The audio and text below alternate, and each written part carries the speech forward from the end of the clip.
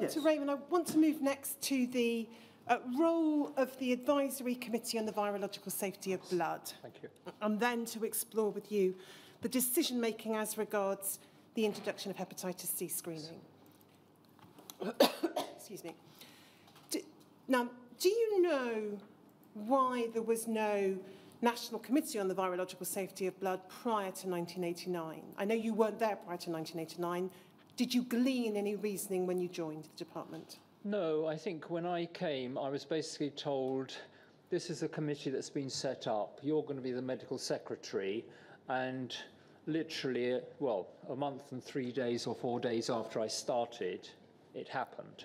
So I was basically told, it's there, this is what its function is, and you're going to have to do this, that, and the other for it.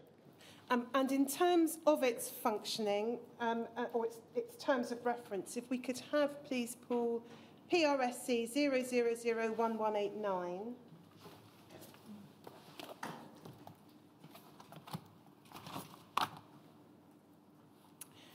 This is a paper for the first ACVSB meeting, and we can see the terms of reference set out at the top of the page.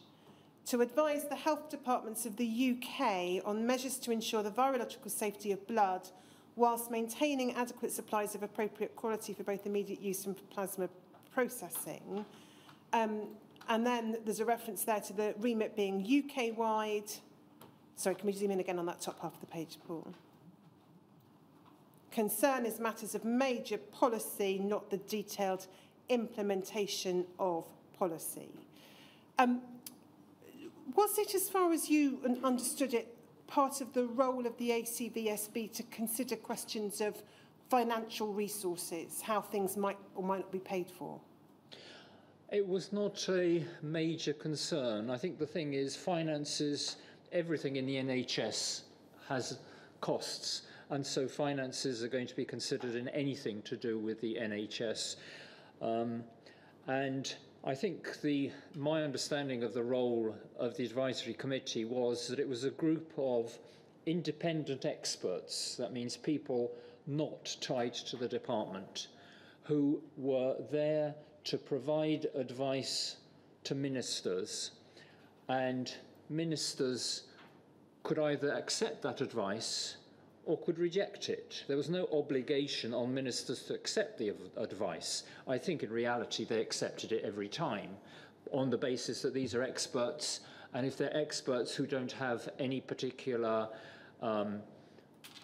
reason for pushing a particular view, such as commercial reasons or whatever. Although having said that, I'm not sure whether the committee ever did ask people about commercial interests, but I think people assumed that they didn't have any specific commercial interests. And basically, the committee was there, the great and the good. The chair was, of course, from within the department. It was the Deputy Chief Medical Officer first, Dr. Harris, That's right, and then Dr. Harris and Dr. Mattis, yes. There would then be observers from the department, observers from the Scottish Home and Health Department, Welsh Office, and the Northern Irish Department of Health. Yes. And then the Secretariat. Yes. One of the observations that has been made by another witness to the inquiry in terms of the membership of the advisory committee was that it may have had insufficient public health expertise and too much focus on virology. Do you recall whether that was something that was ever considered or discussed, as whether the membership should be broadened? I can't recall, and from the papers I can't see any evidence at any of the meetings that somebody has said that they feel that the membership of the advisory committee is either insufficient or inappropriate. And I think the committee was set up before I was there. I had no hand in deciding who was going to be on it. If one looks at the membership, well, some of the people on it were obvious, i.e. the Harold Gunson as head of the transfusion service in England and Wales, and also a representative of the Scottish Blood Transfusion Service. It was Ruther Mitchell initially. And obviously the fractionators, Richard Lane in England and Robert Perry for Scotland. So they were the obvious people. Now, obviously, it's a virological safety, so therefore you must have virologists on it. You can't operate without virologists. The other people, well, I think there was a general hematologist, and I think at some stage I was asked to nominate somebody. I think I may have been asked twice to nominate somebody. The first person I nominated was Dr. Geoffrey Summerfield from Middlesbrough, but I think his work was such that he found it difficult to come to the committee, because obviously it's quite a journey from Middlesbrough, and I don't know the railway connections, but it may have been just that the connections were very difficult for him. But he actually had to absent himself from a number of meetings, and in the end he resigned because he realised that he wasn't able to contribute.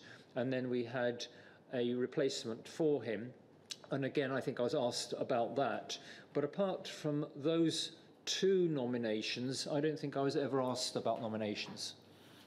We see from minutes a refrain from the minutes from time to time is a reminder about the confidentiality of Yes. the meetings. And again, we've heard from Dr. Perry, who said that that was something that was very rigorously emphasised, in particular by Dr. Metters, to members. Do you recall from the time why it was thought that confidentiality was so critical? I think I've referred to this in my statement. I think there are several reasons for the confidentiality. One reason was that the committee would make recommendations, and those recommendations would go to the department, to ministers. And if ministers were to choose not to accept those recommendations, or were to come back and say, look, we've seen your recommendation, but could you change this or change that or whatever, that sort of information probably should not be in the public domain, because after all, it's probably something that will be covered by PII in other circumstances. And the idea of a blow-by-blow account in the press of what goes on in the committee, I don't think was was not in the interests either of the department or basically anybody that was going to be affected by any of the recommendations of the ACVSB. So I think that was one reason. Another reason is that, as we all know, different medics, different scientists have different views. And if a particular scientist or medic who was on the committee gave his view, he felt that that view was for the information of the committee that needed it.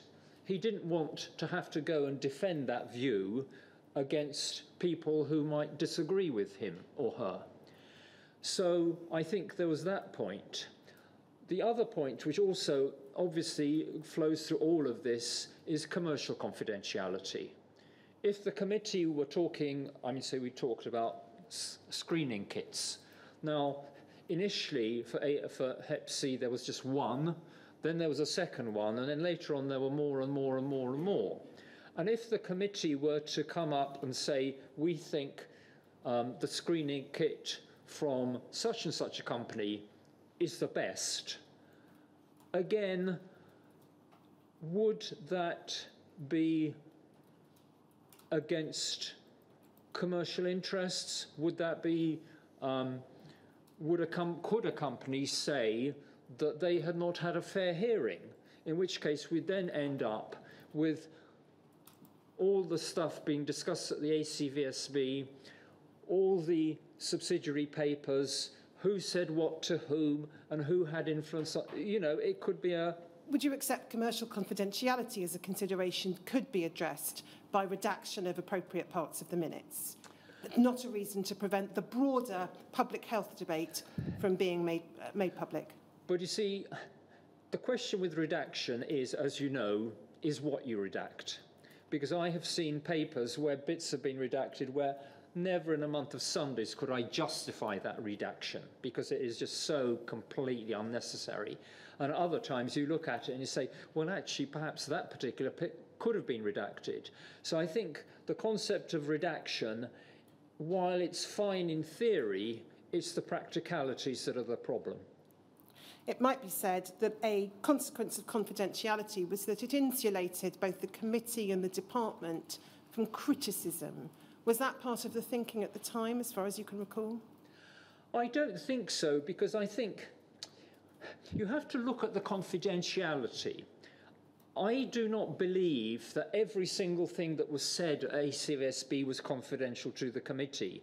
And we've got minutes from Scotland, for example, where it was quite obvious that Ruthven Mitchell had discussed things that had been discussed at the ACVSB with Professor John Cash, for example. So therefore, confidentiality had been breached in a sense. But I think with confidentiality, I don't think anybody in the department, or Dr. Metters for his part, would have said to people, no, you cannot say anything about what we've said to anybody. Because after all, one of the points of the committee was to try and get as much information as we could. Now, obviously, a lot of the information was from scientific articles, etc. But if, for example, one of the members of the committee heard something or said something, well, there's nothing to stop him, you know, on an informal basis, going back to his place of work and saying to a colleague, particularly somebody who might even know more than that individual about something, and say, well, look, we were chatting about this, what do you think?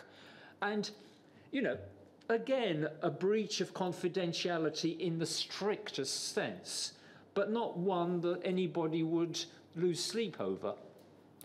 In terms of the mechanics for the arrangements of the meetings, part of your role, and I think the role of the Administrative Secretary, Mr. Canavan, as well, was to gather the relevant materials, circulate them, and so on. Is it the case that you also had or usually had a pre-meeting meeting with the chair? Yes, usually we'd have a pre-meeting meeting, and I think it was, well, I can't remember with Dr. Harris, but definitely with Dr. Metters. I think he was aware that with all of these committees, you have a fixed period of time that the committee can run on, and you can't just drag it on and on for hours on end. And from my other committee work, I can well see the reason for that, because if a committee just drags on, people will walk out because they've got other things to do, or topics get rushed to try and fit it in.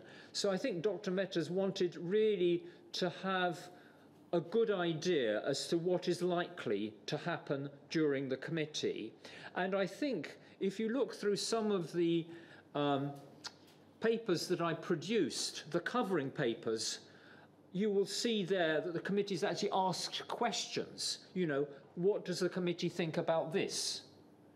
In a sense, focusing the mind of the committee. So, and because these papers were sent out to the committee members 2 weeks in advance, most of them, hopefully most of them, would have read the papers, would have read my covering notes, and would have seen from that, look, what the committee needs to decide is this or that. And for the purposes of the pre-meeting meeting, or the briefing meeting that you and Mr. Canavan and I think also during her time there, Dr. Pickles, would have with the chair, there would be a written briefing produced for the chair. Well, looking through the papers, it looks as though there was usually a written thing. Whether it was every single time, I suspect it would depend upon how busy people were, because obviously with the HIV haemophilia litigation, it might well be on a given occasion that it was not possible to prepare a written briefing, and it might be that we met up with Dr. Metters or whoever and talked it through, but coming with our own notes. And can I just ask you to look at one example? It's DHSC 0003583_043.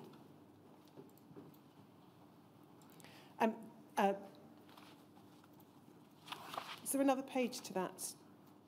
there a second page? Yeah, great. So, yes, the first page just gives us the date. It's for the meeting, but we can see from the top of this, it's for the ACVSB meeting on the 22nd of May 1989. This is the chairman's brief. I think this is your handwriting on it. Yes. And then if we go up to the second page, we can see the heading non-A, non-B at the bottom of the page. Paragraph 14, the suggestion there to the chair is that a number of individuals, including yourself, should be asked to speak to their respective papers. And then, would it be right to understand Dr. Metters is being given a steer? Following the general discussion, you will wish to focus the committee's attention on the recommendations in paragraph 5 of ACVSB 2 of 7, which is one of the particular papers. You may wish to point out that while CBLA has, top of the next page,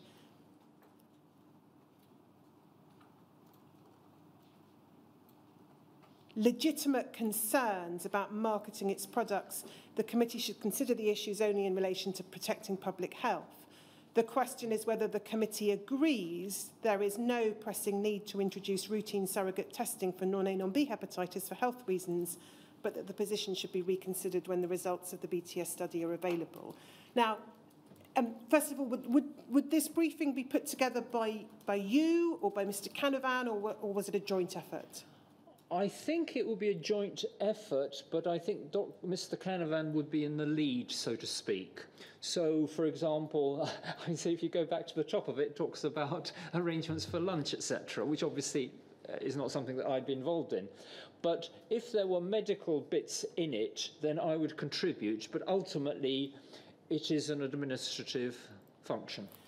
It could be said that the way in which this is described is really giving Dr. Metters a steer as to the steer that should then be given to the committee in pursuit of an outcome that there's no pressing need to introduce routine surrogate testing. Well, I think the way it operated was, you see, we were in contact with Dr. Metters. Well, with Dr. Harris, I didn't really have very much contact, but I really probably focus on with Dr. Metters. We had a lot of contact with him. I mean, it's not as though I was in his office every day, but if you look at the minutes that are amongst the papers, you know, there are a lot of minutes that I write which are either to Dr. Metters or copied to him. And how often I wouldn't be that often in his office. I don't know even how often we had telephone conversations, but, you know, but we were in quite constant contact. So, for example, in this particular instance, the chances are that the topic had already been discussed earlier, and here we are reminding the chairman that this is something we discussed before, and this is, in some respects, this is a reminder to the chairman of what we've discussed, so that, I don't know, I cannot remember exactly, but I assume that the chairman would have taken this with his own annotations to the meeting, and then when he's going through the particular sections of the meeting, he'd look it up and say, oh, this is something I need to ask them. I think that's the way it operated. Just on the question of what Dr. Metters might have done in his own papers, we'll come to the question of what happened to some files in the course of the afternoon. But is this your understanding that Dr. Metters' papers, personal papers, were disposed of, and so that those were not available to the department? That I have found out from this. I didn't know that before. You've told us, so we can take that down, you've told us, I think you said in your response to the Penrose Inquiry warning letter, you've made the point that on the Secretariat you didn't have a vote. Was the ACVSB a voting committee? It doesn't appear from the minutes, and isn't, I think, the effect of the evidence the inquiry's received so far? No, I cannot recall occasions when the chairman actually asked for a vote, because obviously if you had a vote, then you'd have to have all this argument about does the chairman have a if it's a split vote, does the chairman have a vote? So I don't think there was ever any suggestion of a vote in that sense. But I think what I mean by not having a vote, I mean not having a say in how the committee, because usually you will see that the chairman sums up.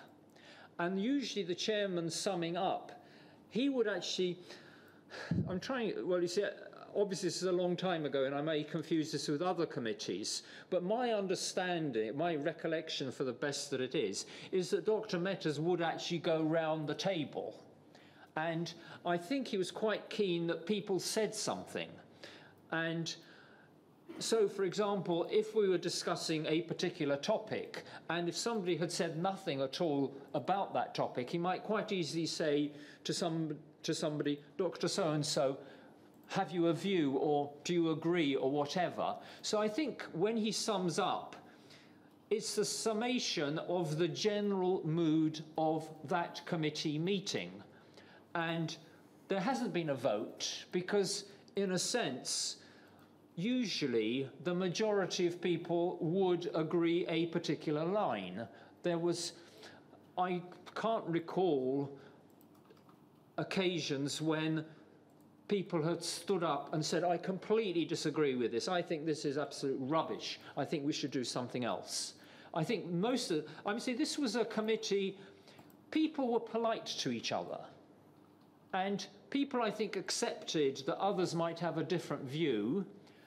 If they had a particular view, I think, well, there were one or two people probably that didn't possibly push their view as hard as they might. There were other people that were much more pushy with putting forward their view. But that's all, any committee, that's the case.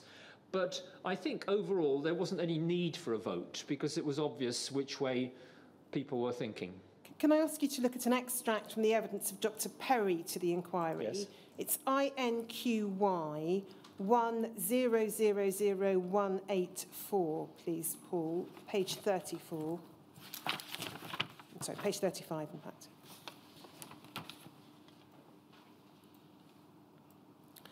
If we pick it up in the bottom half of the page, left-hand side, line 4. So this is picking up Dr. Perry's evidence to the Penrose inquiry, in which he was asked about the contribution of the Secretariat to the meetings and whether they contributed to meetings. And then his answer to the Penrose inquiry, Dr. Perry says, yes, there were, certainly Dr. Rejman and Dr. Pickles. I'm trying to recall if there were others. And then line 14, yes, periodically they were called upon specifically to report on a particular issue, but also took a full part in the discussions of the committee. And then the question that's put to him, line 17 to 20, was that the Secretariat weren't simply there to put together the agenda and take a note. They participated actively in the discussions. Dr. Perry's answer, they had quite senior medical officers from the DH that were part of the committee. They weren't full members, but then it wasn't a voting committee. It didn't used to vote on issues and so on. There was a process that I never really understood what the detail was, and we would have the discussions at the meeting, and then those discussions would get taken away to the Department of Health for further consideration, and perhaps a revised position might come back from the Department of Health for consideration. So they were very much an integral part of the process as far as I can recall. And then he draws a distinction between that and the role of the observers from Wales, Scotland and Northern Ireland, more observers than participants. Do you accept his description of the process as an accurate one? No. In what sense do you say that it's inaccurate? Right, okay. Shall we start off with full part in the discussions of the committee? No. Taking a full part in the discussions of the committee means that I would have been asked, Dr. Rejman, what is your view about this? That never, ever happened. Never. I was there purely and simply as a facilitator.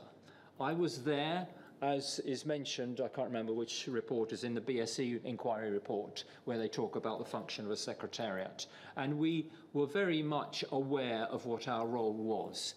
Our role was to make sure that the committee worked, it functioned. And our role was to get together the papers that we thought were going to be helpful to the committee to make their judgments. It was not to make any decision or to influence the decision in any shape or form.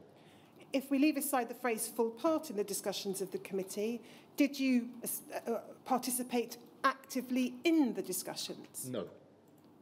If you look in the minutes of the committees, and as I think I made a comment in my, I can't remember this in my first statement or wherever, if you look at some of the minutes of the committee, you will see that my name only appears in the whole of the committee minutes as being a member of the Secretariat, and my name does not appear anywhere else in those minutes.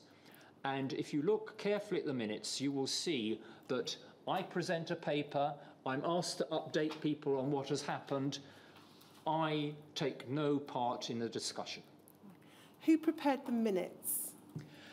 The minutes were prepared primarily by the HEO, not Mr. Canavan, but his deputy, who was there at the committee. I would be shown the draft committee minutes because I tended to make my own personal notes of what had been discussed at the committee. So therefore, I would look at my notes and see whether they agreed with what, well, David Burridge was the one that obviously I'm most aware of, what he had written. And then if there were any suggestions that I could make, apart from typos, obviously, then I would make those suggestions. And then the minutes were then circulated to the committee members, and usually at the subsequent committee, people were asked, are there any errors? And occasionally there were errors that were picked up. Now, the first meeting of the committee was on the 4th of April 1989.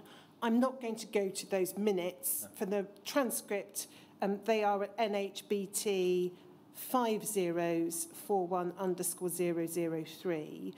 For present purposes, I think it's sufficient to say it was said in the course of that meeting that hepatitis would be on the agenda for the next meeting. Yes. Is that right?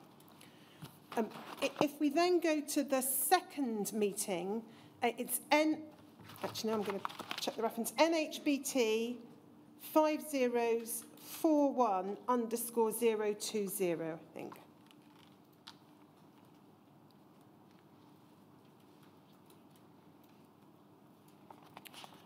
Just so that we can get a sense of who is in attendance, I'm not going to do this for every set of minutes, but we've got the chair, who at that point was still Dr. Harris, so before Dr. Metters took over. We've got the various members. We've got you and Mr. Canavan present from the Secretariat. In terms of the observers, we know obviously who Dr. Pickles was. You've told us previously about Dr. Rotblatt. What was Dr. Purv's role? Sorry. Well, Dr. Rotblatt was the SMO, I think I mentioned, in charge of, well, I don't know what her other roles were, but she was the one that was in charge of blood products at MCA. Yeah. And Dr. Purvis was the pharmacist in MCA who, again, had responsibility for blood products.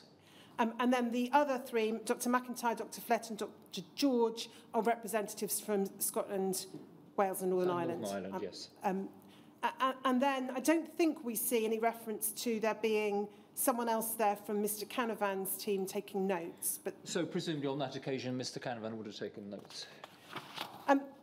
Can we then go to page 3, just so that we can pick up the chronology of decision-making in relation to hepatitis? We've got there non-A, non-B, just above paragraph 16. Just zoom in on 16 to 21, could we, Paul? Thank you. And then there's a reference in paragraph 17 to the Chiron test. There's a reference in paragraph 18 to a questionnaire. Sorry, I think in that paragraph 16 there, presumably he says that anti-HBC instead of anti-HBS. That's picked up in a, yes, it's picked up in a later set of minutes. There's a reference in paragraph 19 to the position of ALT testing in the context of fractionation and products. And then in terms of testing of, in relation to non-A, non-B, agreed non-A, non-B testing should not be introduced into the NBTS prior to the results of the UK non-A, non-B trial. Anti-HBC testing was not without problems. The chairman considered that PHLS may need to be involved in the follow-up. Is that a reference to surrogate testing there, as you understand it? That's surrogate testing, yes. And then paragraph 21, the department would keep the issue of testing under review. The use of Chiron or surrogate testing would be influenced by Chiron data once released. MRC might be asked to consider members regarded the matter to be a priority. So a statement of it being a priority, but essentially no decision being taken at this stage. No. It's just something that will be kept under review. Yes, but having said that, I mean, so I don't know whether you refer there to my, because I prepared a paper, what is it, ACVSB 2.7, which was a background to hepatitis and non-A, non-B. Yes, I'm not proposing to go to that. But there isn't time to go to all the papers. For formality. There is, though, if we go to DHSC 0002494_048, a summary of action points. So you'll see it says Advisory Committee on the Biological Safety of Blood, meeting of the 22nd of May 89, so that's the meeting we've just been looked at. Summary of action arising, and then there's a number of matters set out. If we go over the page, we can see it continues. Before I ask you about any of the details, do you know who produced this document? Was this you or Mr. Canavan, or again was it a joint effort? I think this would have been Mr. Canavan or his deputy. Okay. And then if we go to, on this page, paragraph 13, I just wonder whether you can help us understand this. Consider separate requirements for ALT testing, pure science or public health. Now, that's not something that one can make sense of, or I haven't been able to make sense of looking at the minutes. Are you able to assist us in understanding what that question is intended to reflect? I honestly can't tell you because basically the discussion about ALT testing, particularly when it came to BPL, was that they were interested in having ALT testing because it would mean that their products could be sold to those countries that required ALT testing. So the public health aspect, when we discuss this later on in subsequent committee meetings, so I cannot actually explain that because the pure science of ALT is, well, I mean, say the relevance of ALT is public health, in theory, or commerce. I don't know where the pure science comes into it. If we look then at paragraph 14, consider reminding clinicians of need for post-transfusion hepatitis reporting. Again, it's not, I think, completely clear how that emerges from the minutes, but I don't think that particularly matters. Whose job would it have been to action these action points? I think ultimately the administrator, if they wanted me to write to somebody like the Royal College of Pathologists or College of Physicians or whatever, to ask them to remind their members about this, but I don't know. I mean, so I don't know where that came from. Presumably, see, I don't know whether this is a sort of wish list as much as things that actually we need to do, or this is something we need to bear in mind for the future. I don't know. Was this routinely done, a summary of action points, as far as you can recall? I was surprised about this because I cannot recall these sort of things happening regularly. Okay, if we move on then in any event to the third meeting of the ACVSB, 3rd of July 89, NHBT 5072_025.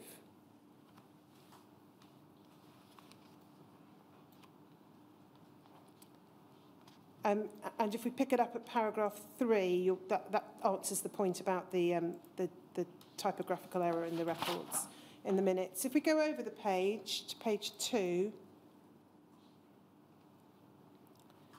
bottom of the page, paragraph 10, so there's reference to two of the ACVSB papers, which we have in the material that was provided to you, Dr. Rejman. Council of Europe paper stated that anti-HBC testing alone was not sufficient to eradicate post-transfusion hepatitis, and members supported this view.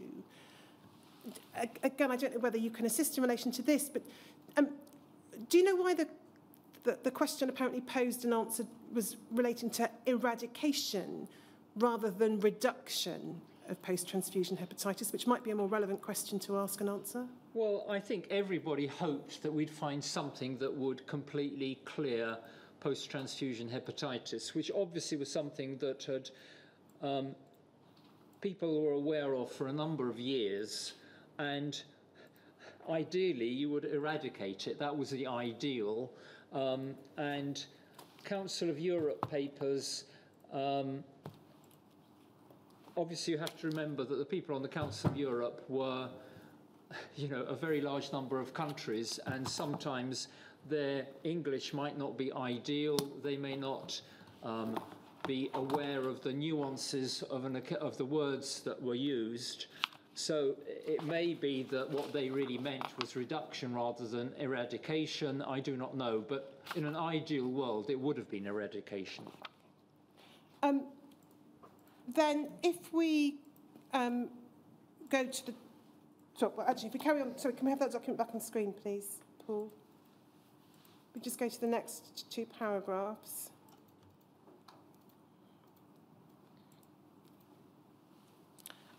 Paragraph 11, bottom of the page. Again, is it right to understand that's looking at the issue of surrogate testing? Yes.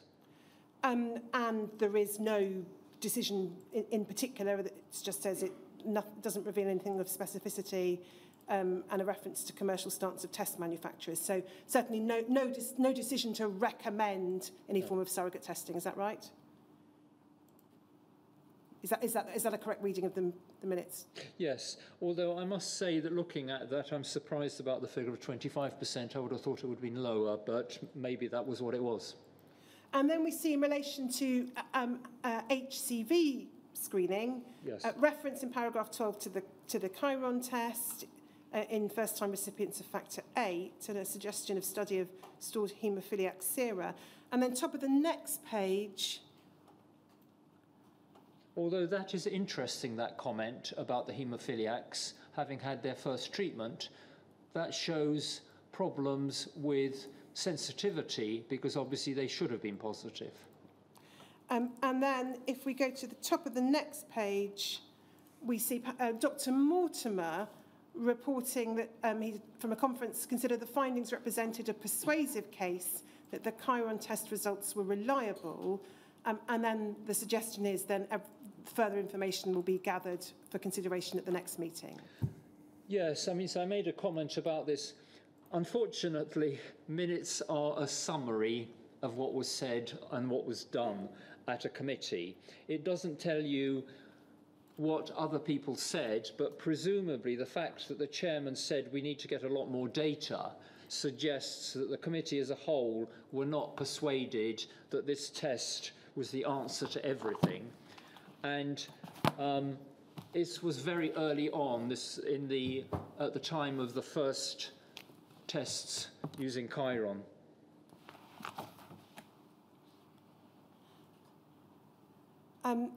If we go to, please, NHBT 5061_035. We can see that meeting was the 3rd of July 1989. This is a minute from you a month later, 3rd of August 1989. Yes. Dr. Jones, Med ISD, what division was that? He was... I'm not... If you don't know. I get a bit confused because, you see, I was at one stage in Med ISD, and Dr. Jones, if you look later on, there was a thing about that meeting in Rome and everything, and he was the SPMO who was Dr. Pickles Senior. So I'm not sure whether this was at a time when they were changing names for branches and divisions.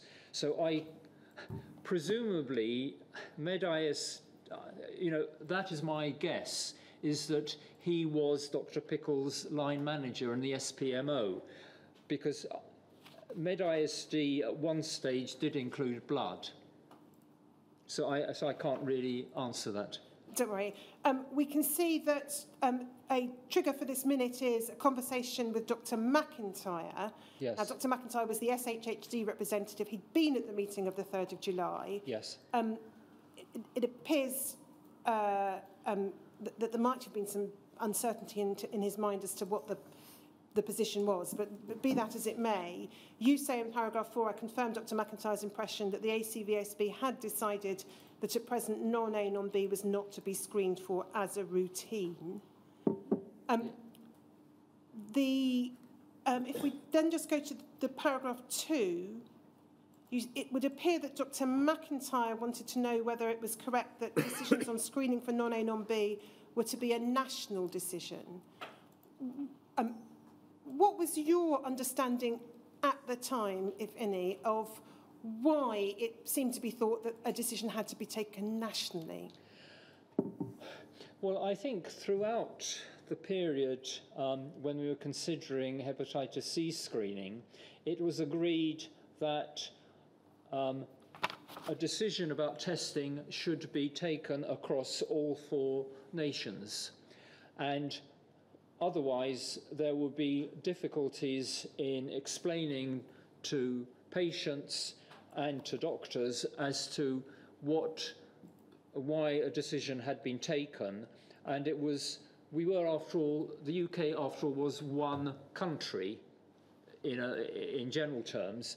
And so decisions made in one part of that nation, I keep on getting confused between nation and country and everything, but decisions in one part of the UK might well impact on another part.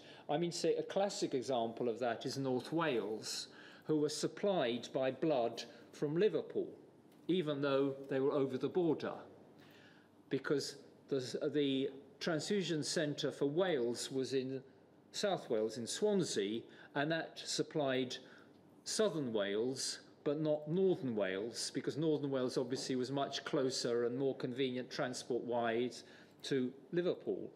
So, what would happen if England made a decision and Wales had a different decision? You'd then even be splitting Wales into 2 halves. If we just go to the top of the next page, I want to ask you about paragraph 8. I mentioned to Dr. Gunson that I had heard via PD that PHLS, Dr. Mortimer, was soon to publish results of their experience of chiron testing of presumed non-A, non-B samples. PD had been given to understand that PHLS would be making a recommendation for use of this test in this publication. Dr. Gunson suggested that this would be very unhelpful to DH, and he hoped that Dr. Mortimer, who is a member of ACVSB, would be sensible. First of all, who was PD? PD was Procurement Division, which I think later on became MDD, Medical Devices Directorate. So basically, they were the people who had responsibility for screening tests. Now, I know you're reporting what Dr. Gunson said to you here, but why would a recommendation from PHLS that this was a useful test be unhelpful to the Department of Health? Well, this is Dr. Gunson saying this. Now, one has to remember that Dr. Gunson was actually head of the transfusion service in England and Wales. And so he might well have been, when he talks about being unhelpful to DH, he might also have meant unhelpful to the transfusion service as well.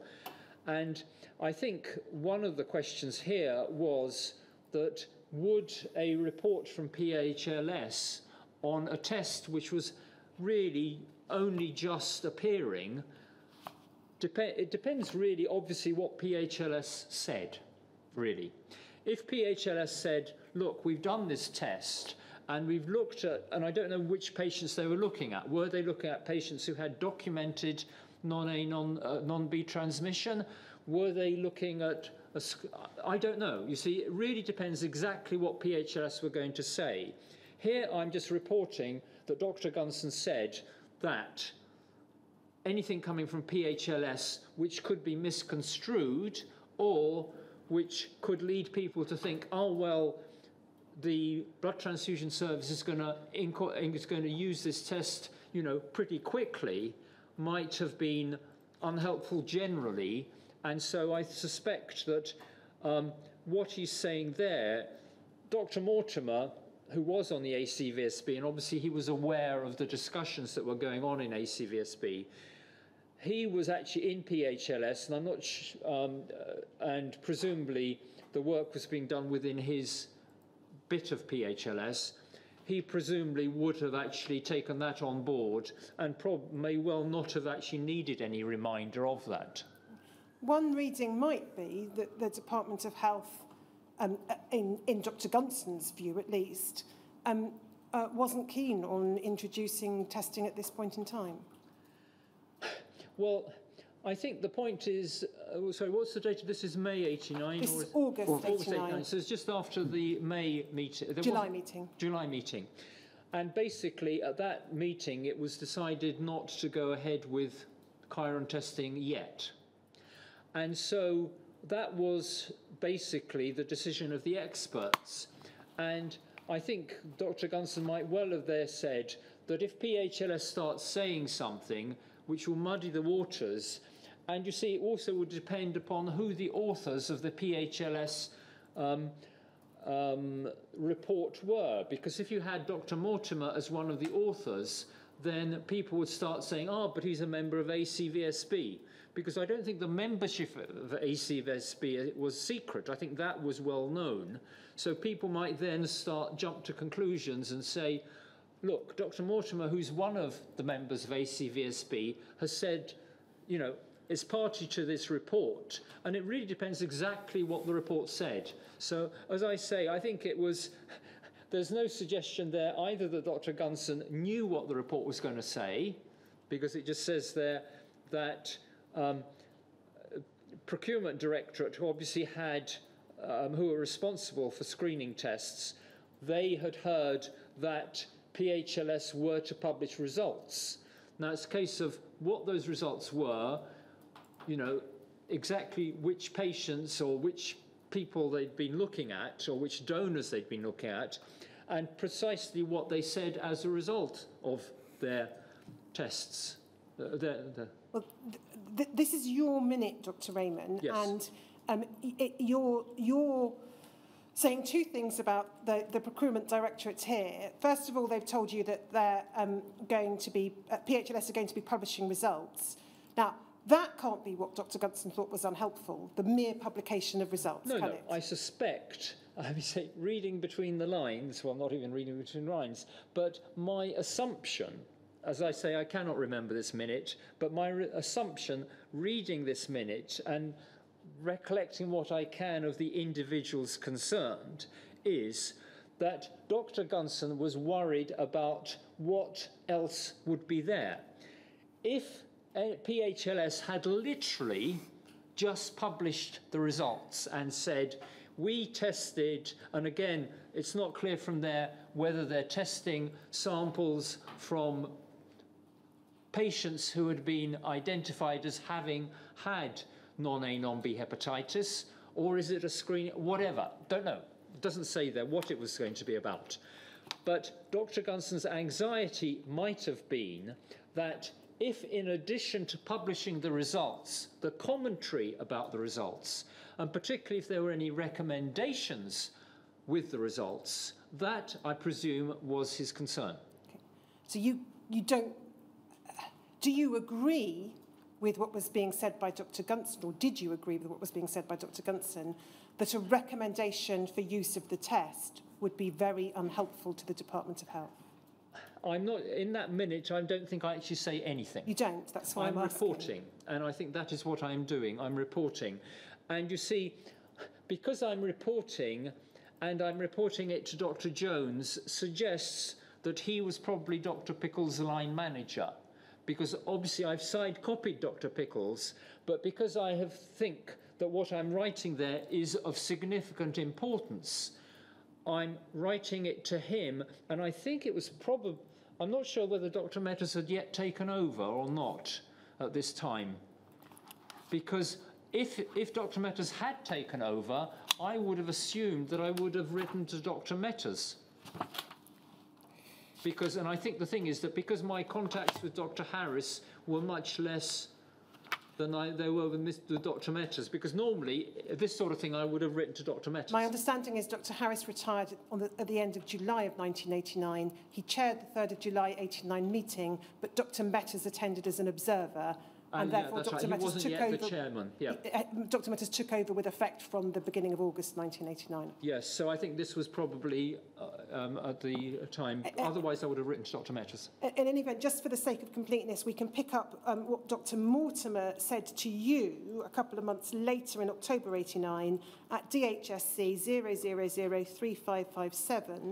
0003557_041.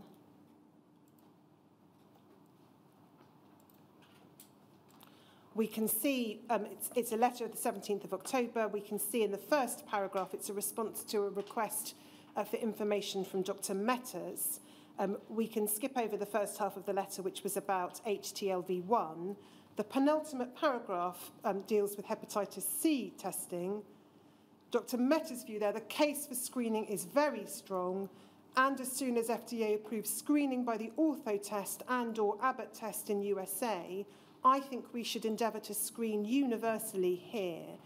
If we do not act fairly quickly and cases of post-transfusion hepatitis attributable to HCV arise, I think we shall be in a weak position. Now, we'll look obviously at what the ACVSB subsequently did and didn't recommend. But did that piece of information, would you expect that to have triggered a discussion within the department at least about what was being said there in fairly strong terms? Well, I think the thing is, obviously, this was addressed to me, was it, this letter? Yes, it is. Right, okay, then I presume I would have actually passed it on to Dr. Metters, because obviously, you know, he needs to know. And I think the thing is, you see, this is still early days, and this was at the time when people were still not fully aware of the problems with specificity and sensitivity of these tests.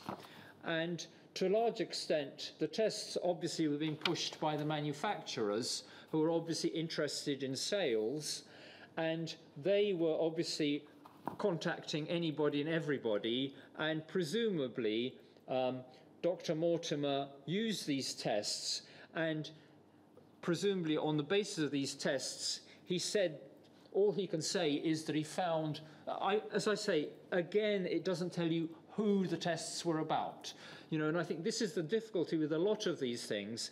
You have to actually say, we tested patients who had non-A, non-B hepatitis, and a proportion of them, or however many of them, came up positive for hepatitis C, right? So then you know what you're talking about.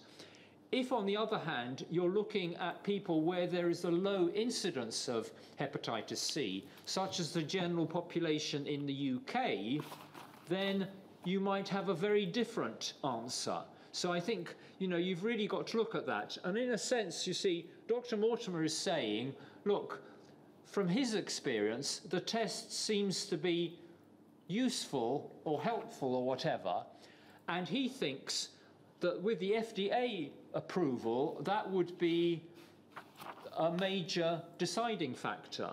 Now, the question then, in fact, obviously is, how good is the FDA? Because I think if you look later on in the papers, it says actually that the FDA were not recommending either supplementary or confirmatory testing for a very long time. And people might well then question how good were the FDA. Now, obviously one shouldn't criticize them, but on the other hand, did they actually take on board everything that was going on, or were they actually limiting themselves to a specific test and saying, this test looks as though it works? If we just then, before we move to the next set of minutes, look at the chairman's brief in advance of the next meeting, which was due for the 6th of November 1989. It's DHSC 0002495_064.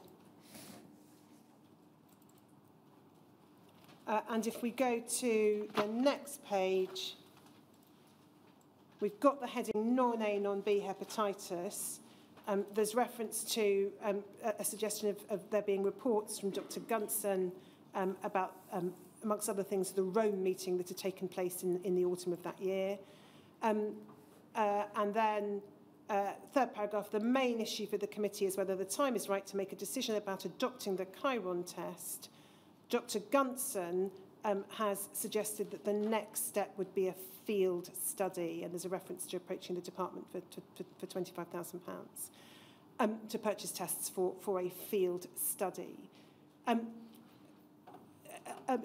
Would this then have been something that at the briefing meeting that you and Mr. Canavan would have attended with Dr. Metters by now, did those meetings, which I don't think we have any record of, I don't think they were minuted as such, would there be a discussion about the pros and cons of what might be suggested, or would you simply be identifying for Dr. Metters the decisions that the committee needed to consider? I don't think that Mr. Canavan and I would actually put forward pros and cons, because in a sense, it's not us that is making the decision. Because what we're saying to well, in a sense, you see, we're continuing, as I said, our function was providing papers to the committee. This briefing is actually highlighting to Dr. Metters, during this meeting, decisions ideally should be made, or at least sort of some semblance of the way forward should be considered. And I think, Dr. Metters was very busy. Blood transfusion, it's not like me, where haematology was my life work. For him, haematology was one of a number of different committees, the ACVSB. I'm sure there were other committees he was chairing. So we are basically saying to him, look, there's a committee meeting today that you've got in your diary, so you know you're going to it. This is what is likely to be discussed, and these are the things that you might want to raise with the committee. So in a sense, it's an aide-memoire for him, because obviously he's so busy. I mean, say, the next day he may have something completely different. And, we're obviously focused on this, so we provide him with an aide-memoire. Look, committee's happening today. These are the things you need to consider asking them. Ultimately, he decides what he wants to do. He's the chairman. We are prompting him. The prompts here don't include any reference to Dr. Mortimer's views. Now, I appreciate entirely Dr. Mortimer would be in attendance at the meeting, but the same would be true of Dr. Gunson, of course. Are you able to assist in understanding why the fairly strong terms in which Dr. Mortimer had expressed himself in that letter to you are not picked up in the briefing? Well, I suspect. I mean, say, this was in November. When was the previous meeting? In May? July. So a four-month gap. 4-month gap. Right. In the 4 months, I suspect we may well have had a number of letters about Chiron, either from Dr. Mortimer, other people on the ACVSB may have written to us. I'm pretty sure we would, the commercial companies were very much knocking on our doors, and particularly when it came to procurement directorate, they were forever chasing them, and they were chasing me. I remember going to meetings where they happened to be there, and they were forever saying to me, when are we going to introduce screening? Because obviously they were interested from a commercial point of view. Now, okay, sorry, I shouldn't say that, because that suggests they're not interested in the safety.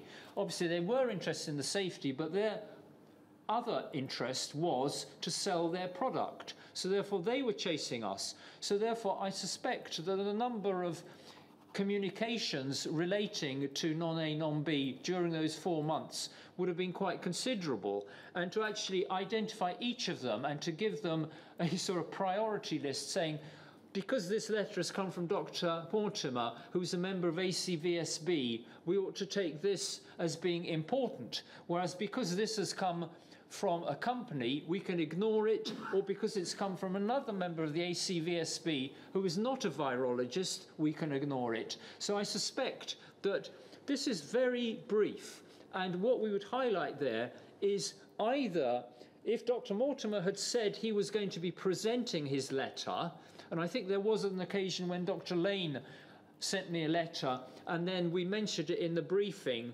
that his letter, and that he was going to discuss it at the meeting, then obviously it would have appeared in that briefing. But Dr. Mortimer's letter was yet another letter, in a sense, of a whole string of letters. Can we go then to the 6th of November 1989 meeting, which is the fourth meeting, NHBT 0005043.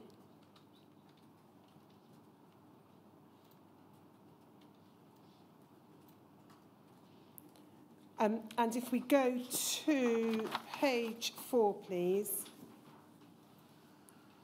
we've got the discussion on non-A, non-B hepatitis. I'm not going to go through all of it, but we see Dr. Gunston presenting or speaking to his paper in paragraph 23. Paragraph 24 refers to some concerns being expressed about the test not appearing to be suitable for testing UK pooled plasma. 25 is Dr. Tedder. And then 26 is what I wanted to ask you about first of all. Dr. Metters explained that although the department must bear in mind the possible litigation that could arise from a prolonged delay in the introduction of general screening, the NHS Management Executive would want to know more facts and figures before backing such a move. Now, we know from what you've already told us and from what others have told us, the ACVSB would produce a recommendation. Yes. And the understanding appears to be it would ultimately be for the minister to take a decision, and indeed in due course we see that in, I think, early 1991. What was the role, insofar as you understood it, in that decision-making process of the NHS Management Executive? I suspect that what the reference there is that if one's making a recommendation to minister, then basically the non-management executive part of the department, because after all, management executive was part of the department. It was just a different bit. So you had the sort of policy side, so to speak, and the NHS management executive, which were the function side, to sort of make it very simple. So I suspect that the NHS management executive would need to know, how is this going to impact on the workings of the NHS, i.e. introducing screening in blood transfusion service. Obviously there were going to be costs of that, but not only costs, but actually the time the personnel required and everything else. So there would be an effect on the NHS generally, over and above the public health benefits to recipients. If we go back to the full page, then we can see bottom of the page then refers to some figures about how many patients might be going on to develop chronic hepatitis. Dr. Gunston suggesting 1 in 200, others saying it might be higher. Top of the next page, paragraph 28. Feeling of the committee, as summed up by the chairman, was that the test represented a major step forward, but that the committee need to know a great deal more about it and acknowledge the need for a confirmatory test. It was agreed that while the UK would not want to go on in advance of an FDA decision, it could prove difficult if the FDA do not decide in favour of the test. Nevertheless, it was felt that if the UK do put the test into general use, RTCs will need to have had experience with it, and therefore pilot studies should go on in Birmingham, Sheffield and Brentwood to show the feasibility of adding this test to routine practice. And then the next paragraph, committee's feeling there was no case for using surrogate tests. ACVSB would support the general introduction of the Chiron test if the FDA approves it and the pilot shows it to be feasible and non-problematic. Now, just pausing there, is it right to understand these minutes as essentially showing that there were 3 conditions or further matters that needed to take place before the ACVSB would reach a view? That was confirmatory test, FDA approval and pilot studies. Is that how you understood it? That's what it would appear, yes. Okay. And then paragraph 29 continues, for these reasons it was felt that the committee should be developing an economic case, i.e. percentage of non-A, non-B that would be prevented and any other data to support it, for the department to fund the routine use of the test. Now, first of all, in relation to that, why was the committee getting involved in questions of funding? I don't think they're asking the committee to, well, okay, they say the committee should be developing it, but in the end, the economic case was not considered by the committee at all. That was considered in-house by DH. We were the ones that did the cost-benefit analysis and everything, and the committee wasn't asked to do that. I think, in essence, what they're seeking here is that because the committee had the experts who could provide some of the background for the cost-benefit analysis that the department would then do. So I think it's here not saying the committee in its totality would be involved. It was just that individual committee members might be able to contribute to help us develop the case cost-benefit analysis. Now, I don't want to take time up going through all the documentation relating to the cost-benefit analysis. Yes. That there's quite a lot of material, and, yes. and it probably isn't all of it in the material that you've seen. You certainly produced a version of it. I think others commented on it. Yes. And it was considered by, I think, a number of different branches and teams within the department at various stages. In terms of ultimate funding, is it correct that the department didn't, in fact, stump up the funding for the test, as things turned out?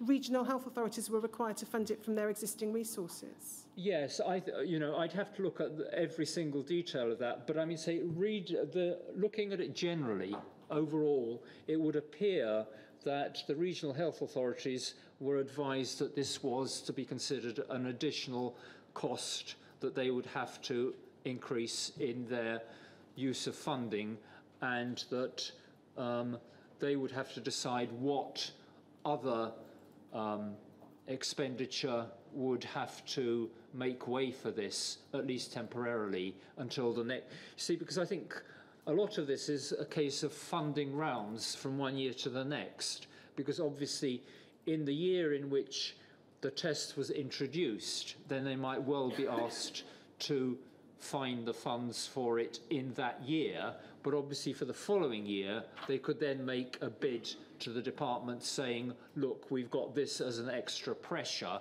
so you need to pay us that bit more. Now, you were involved, as I've said, in putting together the economic case, the cost-benefit analysis. As far as you can recall, did you have any involvement in the department's decision not to provide funding, or decision whether or not to provide funding? That would be completely outside my role. I could sort of point out that with the cost-benefit analysis, this is something that is recommended internationally, and I think I've referred to two particular documents where they say that prior to introducing a screening test for blood to prevent transmission of infections, a cost-benefit analysis should be undertaken. Now, that meeting was 6th of November 1989.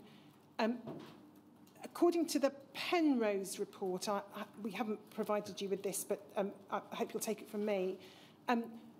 The Chiron test was approved for export, not yet FDA licensed, but approved for export on the 27th of November 1989. Do you know whether that came to your attention or Mr. Canavan's attention at the time, or was the subject of discussion within the department? I haven't got any particular document I can prompt you with, I'm afraid. No, I can't really say. I mean, say the people that would have, the people that would have known about it would obviously be procurement division. I think they still were procurement division at that stage, because obviously they were the people that were involved. One of their functions was screening tests, and obviously they were the ones that were in direct contact with the companies, and they would know everything that was going on there. So in the Penrose report, it's paragraph 31.154. There's a reference to the source of it. It's a letter from Ortho. It's at NHBT 400188_123. Thank you, sir. And it's a letter to Cash from Ortho to say that an exporter licence had been granted, and apparently the FDA told Gunson. I think that's what comes from the A and others litigation. Thank you, sir. Thank you. Thank you. So I note the time. We've got through 4 of the 9 meetings I need to ask Dr. Rejman to look at with me, but I think perhaps we should break for lunch now. Yes. Well, we'll take a break until 2 o'clock. So 2 o'clock.